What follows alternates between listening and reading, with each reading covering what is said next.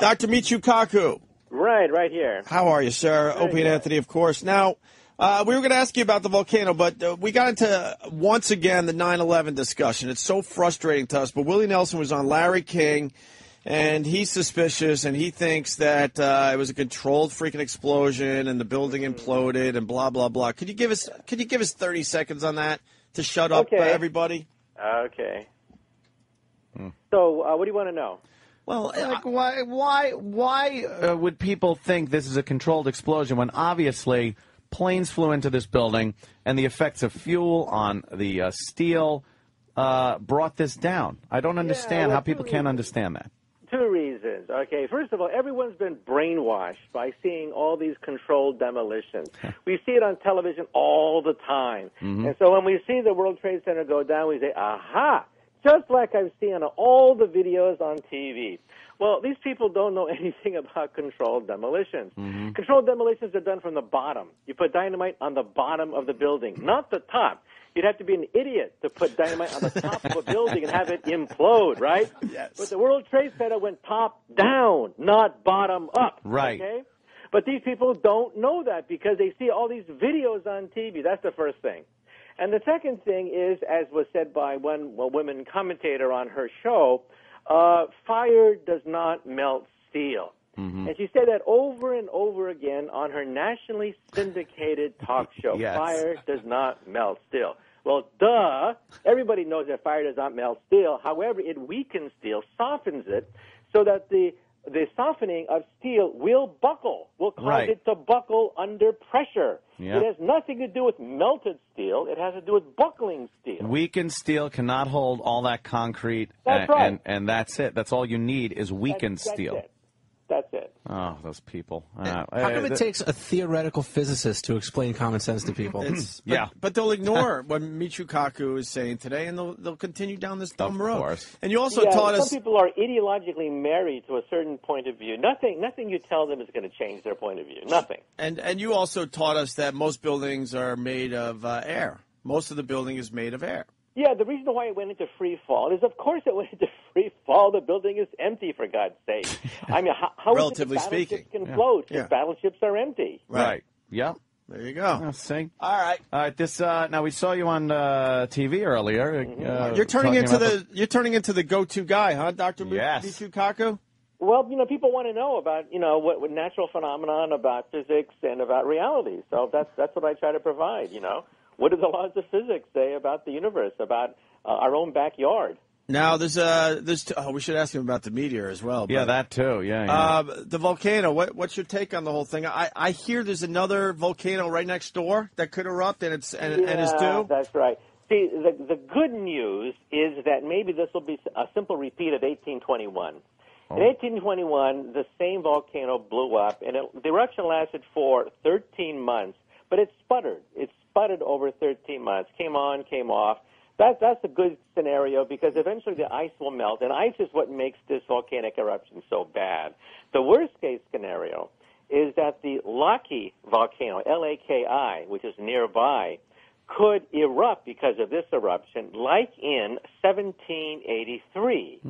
That eruption killed 1/4 of the population of Iceland, mainly due to starvation. I thought he was about to say the world. Over 50% of all livestock were killed by that eruption, causing mass famine. And in Europe, it caused tens of thousands of deaths throughout Europe, aggravated the collapse of agriculture for several years in Europe. Some historians say that helped to precipitate the French Revolution of 1789 because the French peasantry were impoverished because of that volcanic eruption. So that's the worst-case scenario, is if this eruption sets off a neighboring eruption, and this other volcano is much bigger than this volcano, which is actually quite small, by the way. This is a small eruption aggravated by ice. And it's easier to say, Laki. That's an easy volcano to pronounce. Yeah, we're not even attempting that to other pronounce one. the Wow, other that's tough. Yeah, that's too big. Too big of a word for us, sir. But Laki's overdue too, right? Well, it's overdue. These cycle times are measured in centuries. The last big one was 1783. Benjamin Franklin was in Paris, by the way. He saw the whole thing happen. The skies darkened. It was called the year without summer. The entire summer was knocked out. I hear the his eruption itself lasted 8 months. I hear his plane was delayed coming back to the United States also, right? That's right. They were going to put his face on the money, and they had to delay that flight. Yes, yes, indeed. Now, a lot of people stranded. Now, I mean, how long are these people going to be stranded? How long is this going to spew this much ash and debris into the atmosphere? Well, it could last days and weeks. The best case scenario is if the ice mainly melts, in which case the eruption is over. Ice aggravates the whole situation. Scientists are going there right now to try to find out how much ice is left. You see, when molten lava goes through ice, it causes explosions, it causes glassifying silica, and that's what's aggravating this explosion, because this explosion is actually a rather minor eruption as far as eruptions go. Once the ice is gone, the eruption will be harmless. So it's like putting one of those frozen turkeys in the boiling oil. Look out. Yeah, it splatters. You get explosions. Yeah. You get glassification of silica. And this thing is like industrial-grade sandpaper. If it goes into an engine, it just chews up the engine, melts, resolidifies, gums up the blades. And in 1982, a plane almost went down when all 4 engines conked out when it went through a cloud like this. Oh, wow. We don't want that. Yeah, that's pretty frightening. So, Yeah. Yeah, some people say, why not fly under the cloud? Well, there's a danger there. Parts of the cloud were invisible, and when it hits your windshield, it sandblasts your windshield. I mean, what is sandblasting after all? Yeah. Sandblasting is taking industrial-grade particles and slamming it into glass, right, and stone. That's what happens when an airplane goes through volcanic ash. You pretty much blind them. You're blinded, right? One pilot actually had to land an airplane by sticking his head outside the cockpit. Old school. Because his windshield was sandblasted by a volcanic ash. Wow. And now we got this this meteor that was seen over where was that, Wisconsin? Yeah, Midwest, right. It was a rather. It's on the internet. You can see. Yeah, very bright. You know, the impact. lit up the sky. I was very surprised at the length of time that this thing was lit up. They said they started seeing it a good 15 minutes before it really came through the atmosphere and really got bright. That seems to be a long time for this thing to be heated up in the atmosphere. Well, we do have a telescope in Arizona. It's the only one in the world that is capable of actually seeing the meteor before it actually hits the ground. Oh. It was successful last year. For the first time in history, it actually recorded a meteor as it hit the atmosphere. Then, of course, people on the ground saw it explode in the air, and then people picked it up off the ground. It was in Sudan. So all 3 stages, in outer space, hitting the atmosphere, and landing on the ground, all 3 stages were documented. The first time in history, just a few months ago. How long would we have advance notice for the theoretical planet killer type asteroid or meteor? How much warning would we have that something that could be devastating to the planet is on its way? Well, asteroids, big ones, are very easy to track because you go in circles around the sun. The comets from the Oort cloud, way, way out there, they're the most dangerous because as they approach the sun, they have irregular orbits. Periodicity 10,000 years, 20,000 years. And when they approach the sun, they have no tail because they're covered in soot. Once they go behind the sun, then the soot blows off, sprouts a tail, and then you got a few weeks warning before it kills you. Oh, that's wonderful. A few weeks That's warning the worst before case it kills scenario. you. A few weeks. A few weeks, huh? Wow. That isn't enough time to do anything, considering the we don't even have a space shuttle program. We've been brainwashed to think that the space shuttle can reach a comet or asteroid. Wrong. The space shuttle simply spins circles around the Earth. Very low even orbit. Go into deep space. Yeah, Forget low about orbit.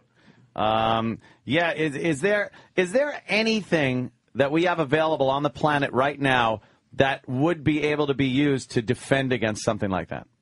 We would have to use some of our planetary probes. They can actually go into deep space, but it takes weeks and months and years to get some of these rockets assembled and pointed in the right direction. Remember, the space shuttle can only go in circles around the Earth. Right. You have to have one of our planetary probes that goes out to Mars and places like that. Yeah, that would be one a of little those rockets. that would be a little too late if to get it in kind of low Earth orbit.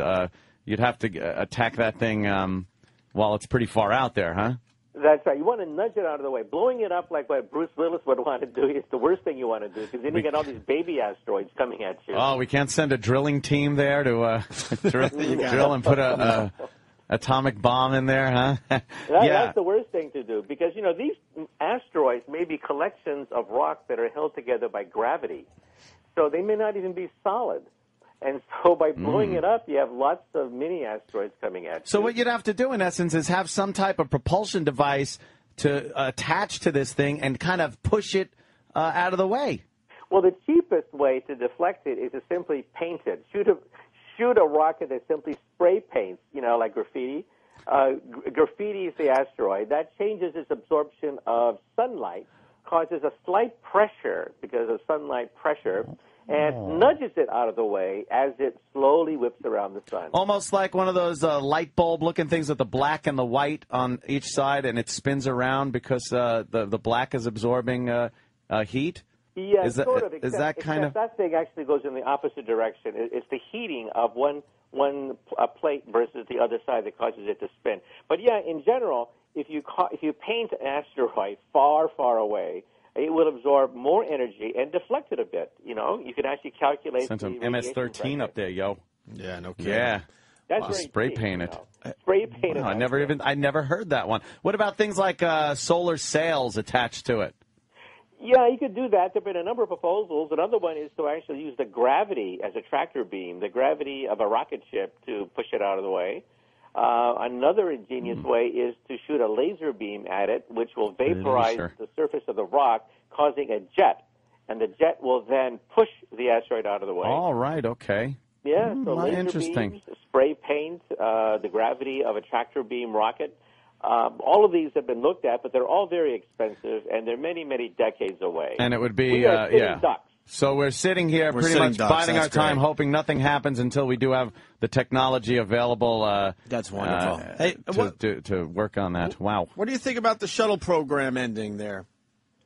Well, I'm not happy about it, but, we are in an economic crisis. I just hope the Russians don't get uppity and, use an excuse in the Balkans to shut off our space program. Yeah, exactly. I find it kind of embarrassing that us as a country have no way of getting our astronauts up to a space station that we really paid for. Right. Who would have thought? Who would have thought that after all the billions spent on the race to the moon and feeding the Russians, that we wind up paying the Russians $50 million per astronaut, $50 million per astronaut for access to outer space. Who would have thought that? I think that's crazy. I find it very disheartening as an American and just embarrassing that, all these cuts now, especially in NASA, it doesn't even look like in the near future we're going to have a craft to take astronauts up there on our own.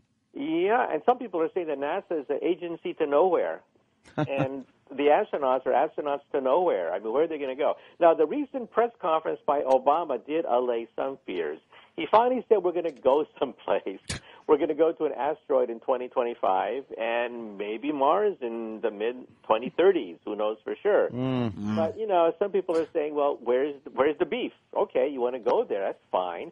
But where's the beef? Where's the money? That's the problem. I've always just thought that the space program here in this country has been a source of pride and a source of new technology that we've gotten that we use on a daily basis from the space program. I mean, I don't think you could go through a day without using numerous items that have been used on the space program and invented directly because of the space program. And it's just a shame to see something that's that important to our country just go to the wayside. Yeah, we are so dependent on outer space, telecommunications, the Internet, GPS, weather satellites. All of that goes through satellite technology. And, we take it for granted until there's a solar flare or something that it spreads our satellites.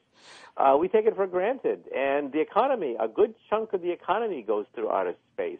Parts of this radio transmission go through outer space. Yeah, exactly.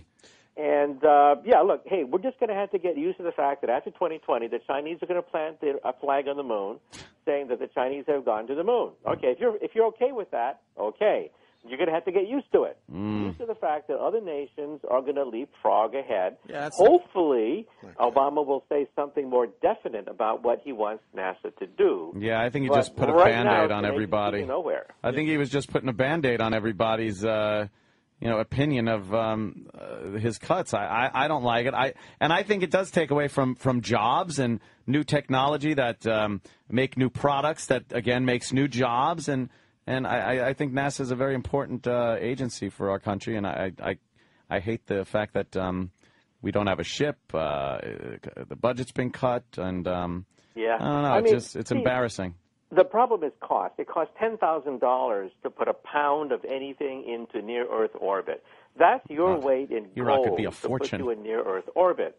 To go on the space shuttle costs about $50 million to go on the space shuttle, just to go around the Earth. So it is expensive. My personal point of view is that we should look at non-chemical means of going into outer space. Oh, now that's what are you talking? Maybe magnetic rail firing us up there? Something even easier. Let's say you have a laser rocket, laser beam on the Earth, so you don't have to put the laser into space. It's on the Earth. You shoot a laser at a payload which contains water. The water boils. Water is harmless. And as it boils, it shoots out one end, and only the payload goes into outer space.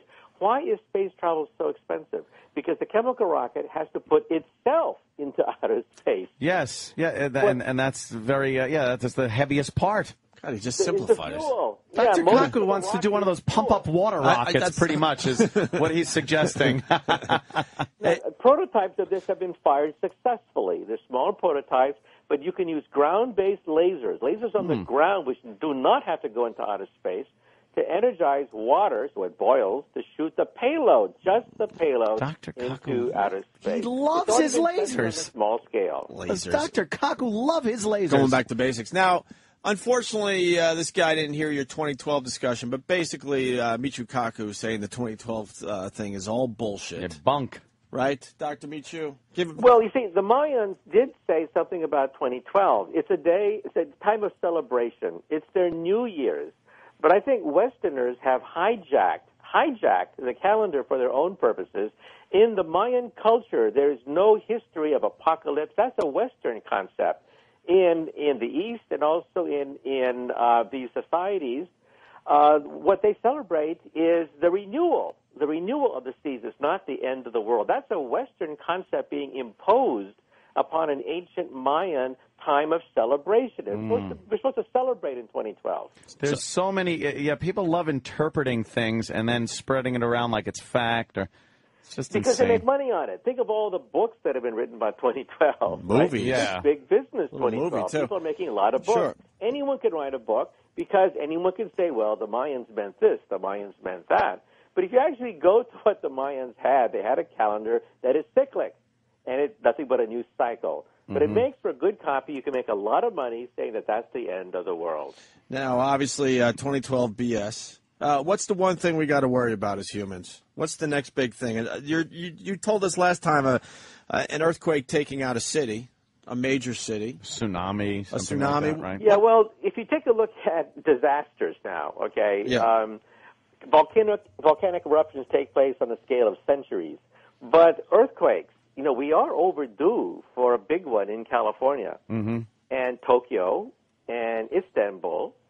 And so in our lifetime, we'll probably see one or more of these great cities reduced to near rubble. And we're just going to have to prepare for that fact. Another possibility now on a scale of centuries is a gigantic solar flare from the sun that wipes out all communications, satellites, and our power supply, like what happened in 1859. This is called the Carrington event.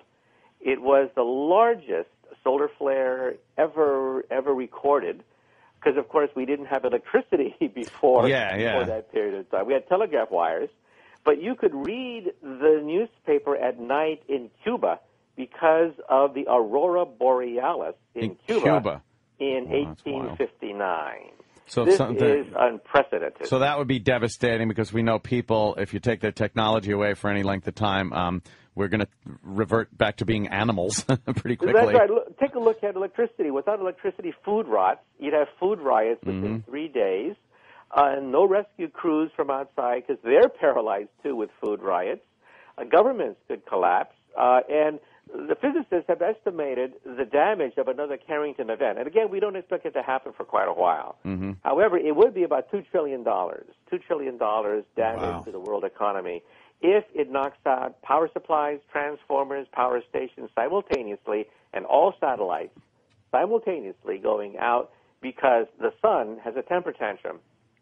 We are kind of at the mercy of nature. You know, this planet and the solar system, and well, you know, so we think we're so hot, right? Yeah. But Mother Nature says, "Ha! You humans are puny to what I can do." Yeah, you know, it really is amazing. Sometimes when you get these cataclysmic events, you realize how actually small they are on a planetary scale, but how devastating they are locally to the people that it happens to. And you realize, yeah, if something bigger were to happen, that could really screw up civilization. Right. And some people think that maybe Mother Nature is having revenge on us because we have all these earthquakes happening in a row. Now we have a gigantic volcanic eruption. But if you think about it, earthquakes and volcanic eruptions happen all the time, but mainly underwater. Underwater. Oh, yeah. Well, we forget that there's no CNN underwater. There's no peoples to die underwater.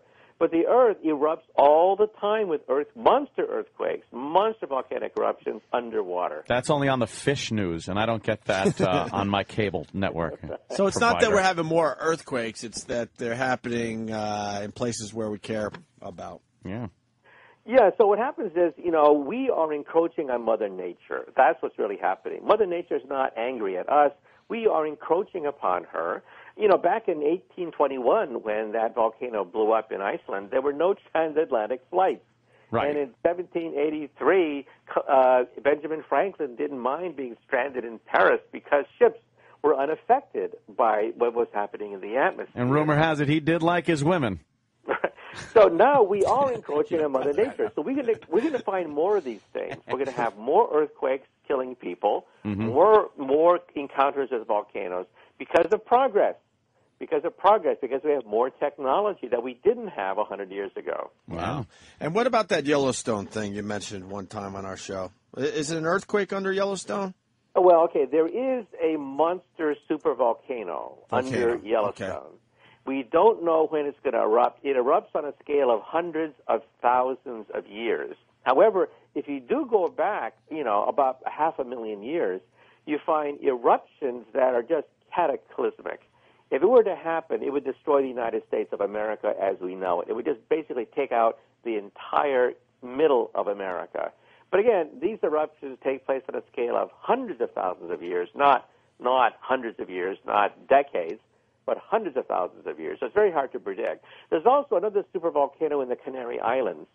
If it collapses simultaneously, it'll create a landslide that'll push water into a tsunami. The tsunami will then go across the pond called the Atlantic Ocean and devastate Boston, New York, Washington, D.C., or Boswash, as we call it. Boswash. So that is a doomsday scenario, two doomsday scenarios. Again, you know, their cycle time is on a scale of thousands to hundreds of thousands of years. Yeah, well, it's like spinning the wheel, though. It's got to happen sometime. Yeah, it's inevitable. It's inevitable that Yellowstone will blow up at some point, and that's what's going to, if you can simply put fast forward on the videotape, hit fast forward, look thousands of years in the future, you'll see that the guts of America will be taken out. Oh, that's wonderful. Well, Dr. Kaku, thank you again for enlightening us and our listeners. And you're you can always check more on the Science Channel. Of course. I host Sci-Fi Science on the Science Channel. Absolutely. I love the show, by the way. You're very entertaining and very interesting with the subjects that you cover and some of those theories and everything. I love it. Love Dr. Kaku's show.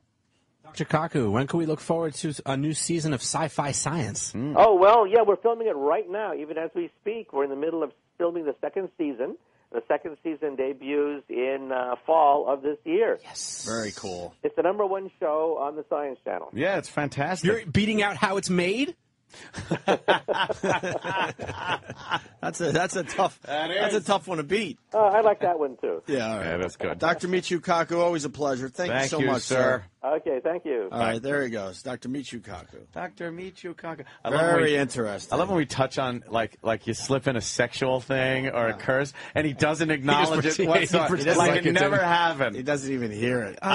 He hears everything else a but. wormhole. Right. I wanted to talk about Ben Franklin and how he invented bifocals so he could lick a French girl's pussy and look at her tits just by looking up and down. Because he was that's why he such did a that? horn dog. Dude, reading had nothing to do with it. That guy loved his French chicks, and he wanted to be able to see the clit, so he'd look down his nose, and then he looks up at the titties through the top part. And look at her eyes to see if she's enjoying it. Of course. See if he has to make any adjustments. Ben was a horn dog, that motherfucker. Writing love letters. Yes. Across the ocean. Did he love his French pussy?